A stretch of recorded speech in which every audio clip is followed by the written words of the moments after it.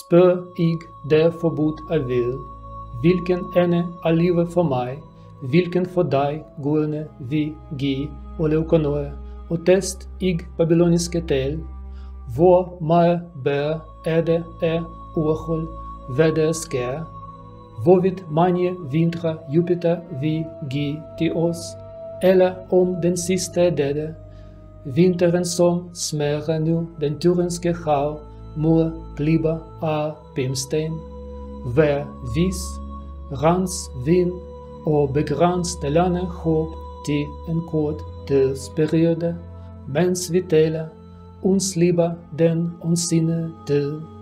Grib dagen så lidt som muligt, stolne ikke på fremtiden.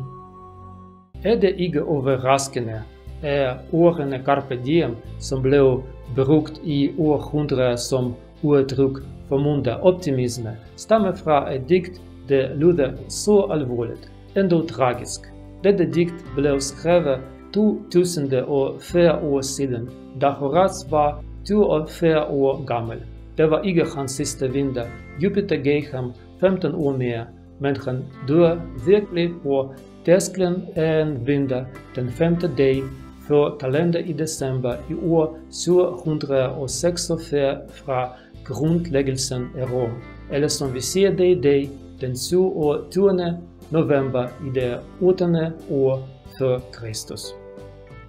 Og når jeg siger ordene før Kristus, kan jeg forestille mig, hvordan forbavset Horats ville være, da han skrev dette digt og tænkte på fremtiden, hvis vi havde fortalt ham, at de største ændringer i imperiet og verden, selv ændringen af den måde, hvorpå folk tæller ordene af sit eget liv, vi skal ikke på grund af hans magtfulde venner i Rom som kejser Augustus, men på grund af en lille pige, hvem er nu kun et par år gammel, hedder Mariam og bor i den fjerne provins i Romeriet kaldet Galilea.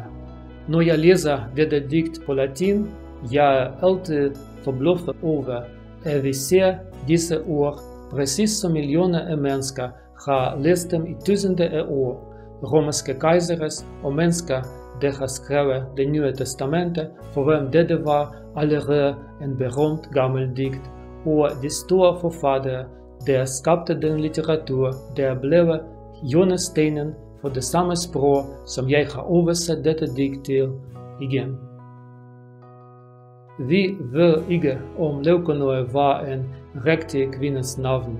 På græsk betyder det hvidt eller rent sind, hvor leukos betyder hvid eller ren, som i ord leukocite, hvid blå legeme, eller leukemi, hvid blå, og nous betyder sind, som i ord kognitiv eller gnostics, og navnet passer perfekt til rådene for at holde vores sind rene af problemer og bekymringer, som om vi filtrerer sediment fra vind, og at nyde hver dag som den er, fordi vi aldrig ved, hvad fremtiden vi bringer. Tu ne quaeseris, stirne fas, quem mihi quem tibi, finem dide derint, leuconoe, nec Babylonios, temptaris numeros, ut melius, quid quiderit pati, seu plures hiemes, seu tribuit, Jupiter ultimam, quenunc oppositis, debilitat, pumicibus mare, turrenum sapias, vina liques, et spatio brevi, spem longam reseces, dum loquimur, fugerit in vida, et as carpe diem, quam minimum credula postero.